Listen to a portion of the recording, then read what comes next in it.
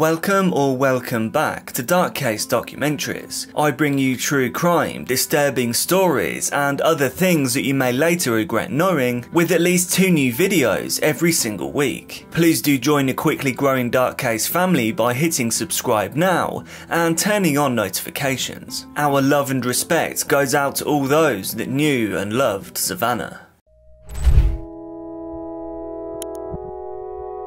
On Thursday, January the 3rd, 2019, Savannah Spurlock, aged 22, planned to go out that night with a small group of friends. It would be her first night out in months after giving birth to twin sons just a few weeks prior. Having twins was understandably overwhelming, so their father looked after them to relieve some of the pressure from Savannah. Additionally to the twins, she also had 2 other boys, who were then aged 4 and 2. Ellen Spurlock, Savannah's mother, volunteered to watch the boys while Savannah was enjoying her first night of freedom in close to a year. Savannah, Ellen and the kids lived in Lexington, Kentucky. Savannah's plans to go out with friends were welcomed by Ellen because she felt her daughter needed a break. She was happy to help make the night happen. Mother Ellen lent her car to Savannah for the night. Excited for a night of fun and letting her hair down, she drove the car to one friend's house. There, she left the car. The 3 friends then drove to a bar, confusingly called the other bar in Lexington, in one of the friends' cars. After enjoying some drinks together, one of the friends left early in the night, but Savannah and her remaining friend kept the night going. However, as can often happen on a night out, the 2 friends then had an argument. The 2 then split up, the friend went home, but Savannah stayed out alone in the bar. A few hours later, at around 2:30 AM, Savannah too departed the bar. Soon after, she FaceTimed Mother Ellen to let her know she would return later that morning. Following the call, Ellen went to sleep, believing her daughter would return home shortly. Following that call, Ellen went to sleep, believing that her daughter would return home shortly. When Ellen awoke the next morning, she came to the heart-stopping realization that her beloved daughter never arrived home. Savannah didn't often go on nights out and was very family conscious. Ellen knew that Savannah would not likely go AWOL and leave her boys without their mother for a long period of time of her own free will. Panic now rising, she tried to call her, but her phone was either off or her battery was dead. We do not have her cell phone. So we would like to have the cell phone. We're looking for her and the cell phone. But we know for sure that the cell phone went out of service around 8:30 to 8:45 that morning. How it went out of service, we don't know. But we know that it did, and it hasn't been turned back on. Later that day, Ellen could no longer sit and wait. She had to take action. She reported her daughter missing. Savannah's about 5 foot tall. She's 140 pounds. She had kind of reddish brown auburn hair. She has some tattoos, a rose on her shoulder, a Bible verse, I can do all things through Christ, which strengthens me. And on her back, she has a tattoo that says, I am her daughter. Police began their investigation. The Lexington bar security footage was obtained by the police after speaking with Savannah's friends. This was the last confirmed sighting of her at this time. On this CCTV footage, Savannah, along with 3 men, were seen leaving the bar. None of the men that she left with were previously known to her, according to information from her friends. The friends also said that they hadn't seen or spoken to the men in the bar either. When her daughter FaceTimed her, Ellen claimed that she appeared to be fine and unconcerned. Savannah was in a car when Ellen spoke with her and she saw a man behind the wheel. The man wasn't someone that Ellen recognised. The fact that she had seen her daughter being driven by a man she didn't know now brought feelings of dread. Although Ellen claimed that she couldn't see them very well, she said that there were 1 or 2 other people in the back of the car. She said they were hollering and talking over each other, so she couldn't really hear what was going on. Ellen responded that Savannah did not appear disturbed and that nothing appeared unusual when asked by the police as to whether she appeared distressed. Savannah assured her of her safety. I will be home later this morning, I promise. Police started searching for the males that Savannah was seen with in the video. Through their investigation, they were able to identify both the men and the vehicle that Savannah was riding in. They confirmed that Savannah was not familiar with the men prior to this night, but that the 3 men did all know each other. They were close friends. Police believe that 2 of the males were in the car with Savannah, while the 3rd followed them in a different vehicle. Police then created a timeline of the night. Savannah indeed left the other bar with the 3 men. The 4 of them then travelled to a property owned by one of the men. The man that owned the house was named David Sparks. He was 23 years old. They travelled 40 miles or so from Lexington to Garrett County. When they arrived in Garrett County, police could not yet determine whether Savannah stayed there or moved to yet another location. David Sparks and the other 2 males were taken in for questioning by the police. David acknowledged that that evening the 3 of them did indeed exit the bar with Savannah. All 4 of them then travelled to Garrett County. However, the 2 other men eventually left, leaving David and Savannah alone. For the first time, we were able to watch police interviews with the 2 men who were with them that night. They all ended up at Sparks' Garrett County home. They said Spurlock was alive when they left the house. And he hurt that girl? Yeah. What'd he tell you? Yeah, I feel like he eventually would. Have you asked him that yet? Yeah.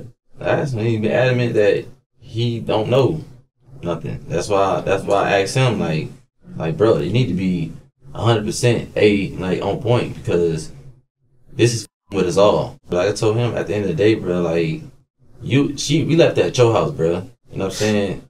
Me and left. So whatever happened after that, you need to go ahead, man, up and say what need to be said. David, however, denied that anything happened between the 2 of them. He told authorities that he used the couch as a bed, so that Savannah could use the actual bed. David said he couldn't remember the time, but he recalled Savannah waking up at some point and asking for the location of the house that they were in. He claims that he told her and then went back to sleep.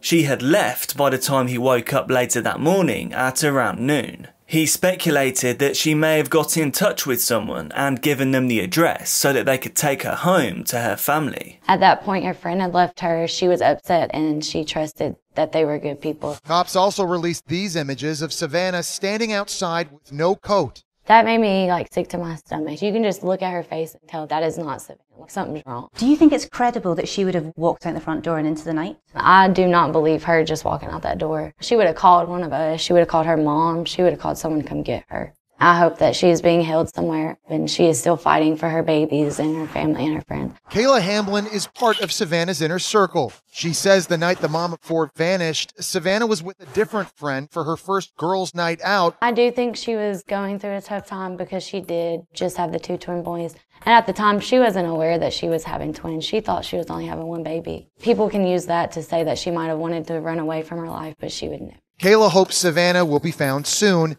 and has this emotional message for her best friend. That I love you and I will never give up on finding you. The Garrett County farm property owned by his parents was searched by police after obtaining a search warrant, but Savannah was nowhere to be found. Therefore, none of the men were detained or given any sort of legal notice. Somebody out there, please, they know something. Put this nightmare to rest so we get some kind of closure. Search teams have scoured hundreds of acres and discovered a piece of fabric the exact same color as the skirt Savannah was wearing the night she disappeared. In July 2019, 6 months after the incident, David's father called the police to report that a bad smell was emanating from a location on his property. When the police arrived at the site, they discovered a small section of earth that had been previously disturbed. The earth covered a hole that was only 19 inches in depth. Under a rug, shrouded by trash bags, lay Savannah, clothing removed, feet taped together. How was she missed? There she was the whole time. That's something that I ask myself actually still when I think about Savannah, is how did we not find her? How did I not find her? I actually stood on the strawberry patch, like where it was. As part of the initial investigation by Richmond Police Department, the 3 men last seen with Savannah Spurlock were identified and interviewed, one of which was David Sparks. The investigation indicates that Savannah Spurlock was seen at the residence of David Sparks during the morning hours of January the 5th.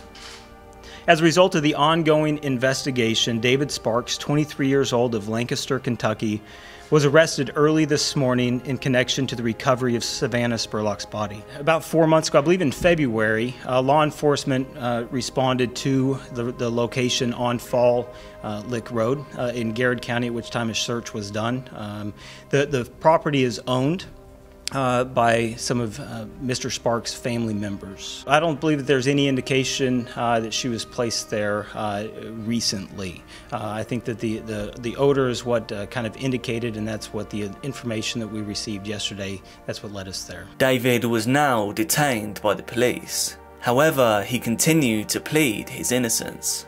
There were no signs that Savannah's body had been relocated, so it is unclear why she wasn't discovered when the area was examined after she was originally reported missing. The prosecution's case was based on the facts that Savannah was last seen with David, that she returned to the family-owned property, and that her body was also discovered there. The rug that was found covering Savannah was also identified by police as one from David's bedroom. A rug was found in his bedroom when it was checked a few days after Savannah was reported missing, but it was later discovered that this rug was a replacement. The investigation revealed that he got in touch with his sister on January the 5th to inquire about the rug's purchase since he desired a new one. Later that day, he was captured on camera in Walmart paying for a rug. Additional evidence embroiled him further. The closet door of his bedroom was covered in Savannah's blood. However, despite the evidence, the prosecution was unable to describe how Savannah passed, or what else occurred to her in the early hours of January the 4th. Therefore, they began discussions with David about a potential plea deal, since they thought that they wouldn't be able to prove any aggravating circumstances. David agreed to enter a guilty plea to murder and tampering with physical evidence.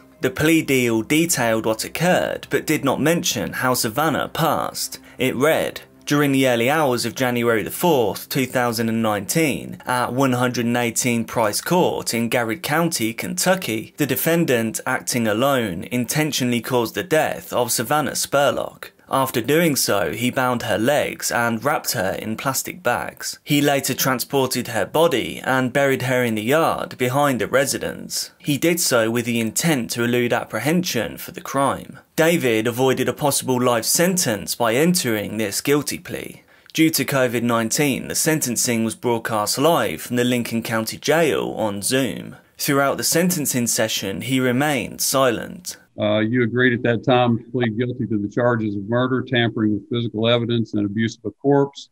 Recommendation of the Commonwealth was 50 years on the murder, 5 years on the tampering, 12 months on the abuse of the corpse. All concurrent for a total of 50 years. I will accept that recommendation and impose that sentence. He will be qualified for parole after completing a 20-year sentence.